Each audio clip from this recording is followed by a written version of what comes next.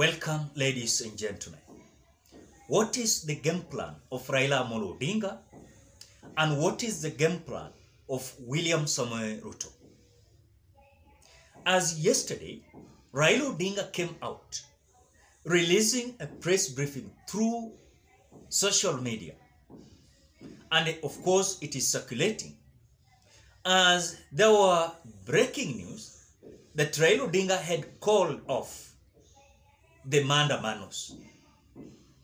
At the same time, I've seen the government bragging that they've come out na kukomesha hii maandamano.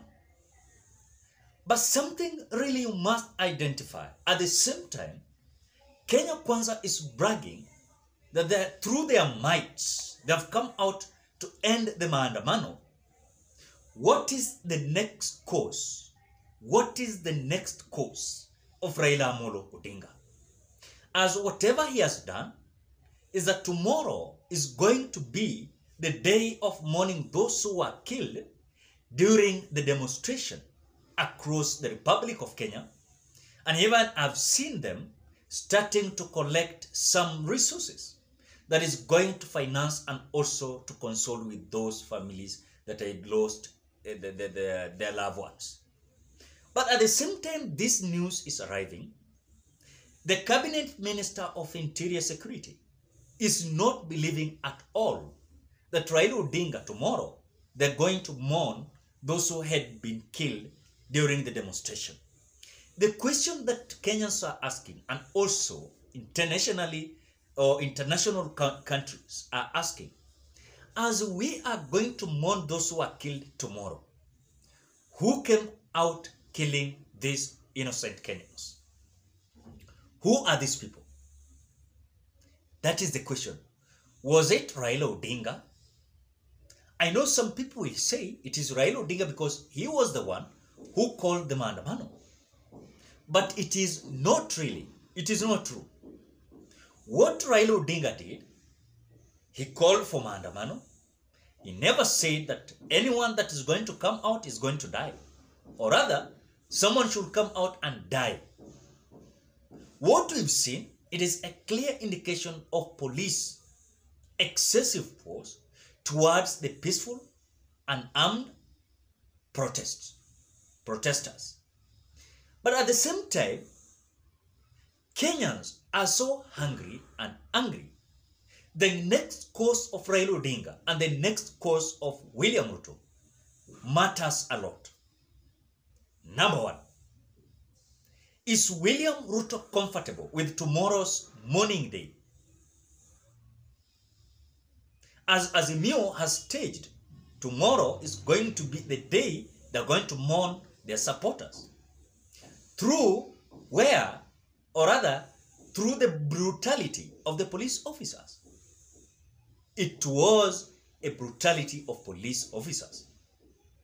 Ladies and gentlemen, there are several videos here that is coming out to expose police officers.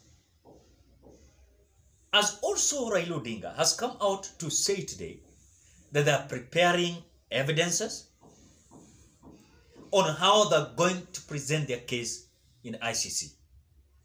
But at the same time, they're doing that. Is there possibility of dialogue in between Raila Amolo Odinga and William Samoei Ruto, as they are just gazing on what Raila Odinga might do next? But even despite of them gazing that, I know and I believe that these people, their minds are that Raila Odinga is planning anarchy. Not knowing that whatever Raila Odinga has always been planning is about the good of common mwananchi. It is all about the good things about common mwananchi. So these people who are killed, and as they are preparing tomorrow to light the candles across the Republic of Kenya, and I don't know how they're going to do it, still they are getting threats from this government that no one should be seen trying to demonstrate. That is what we're being told. No one should be seen demonstrating. But at the same time, mimi nataka niseme hivi, wakati umefika, these people, the conversation they diverted their attention on is now as if deviating to other positions. Because hao walijua kwamba conversation is about maandamano, is not about delivering to Kenyans.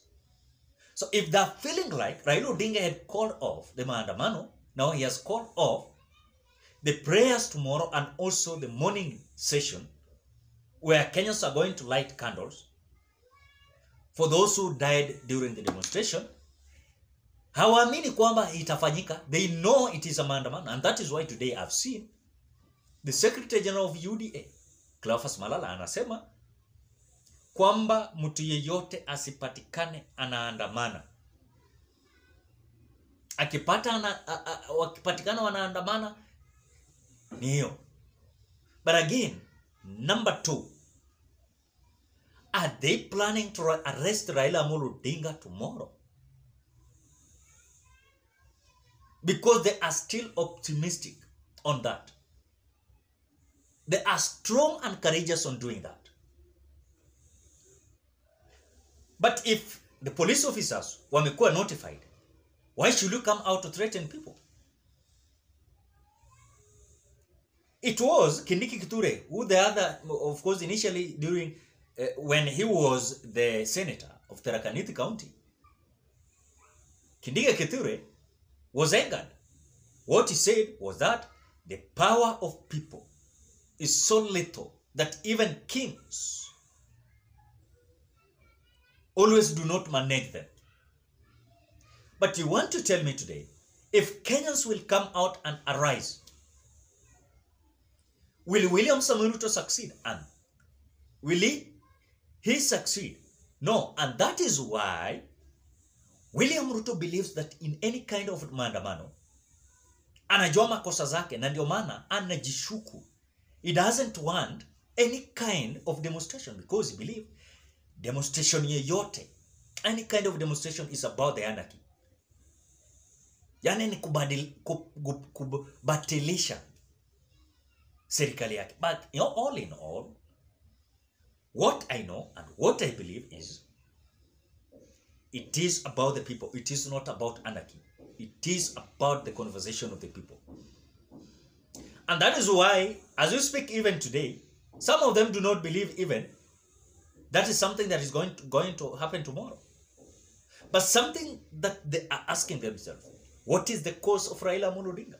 The cause of Raila Amolo Odinga is, he is promising Kenyans that he is there to stay and he is there to stand for the people.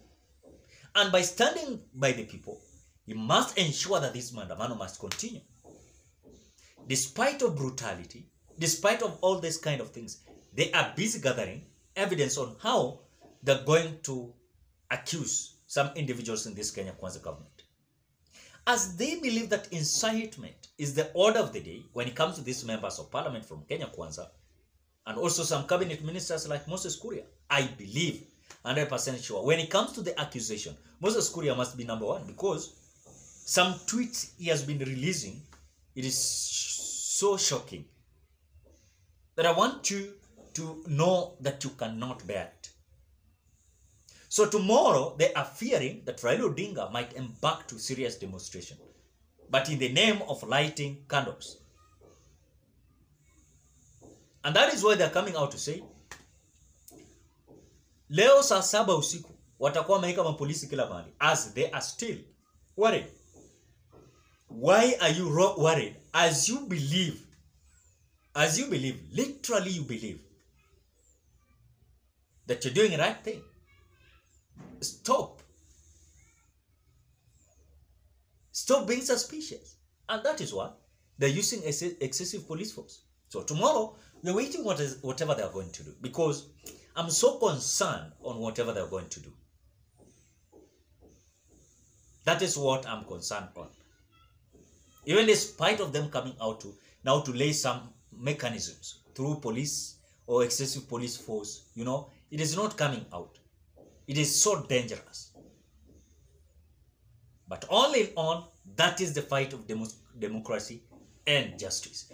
What are your thoughts? Drop your opinion at the comment section below. Otherwise, thank you so much because of great support. Please consider subscribing, liking, commenting, and sharing this video. Till we meet on another video. Bye.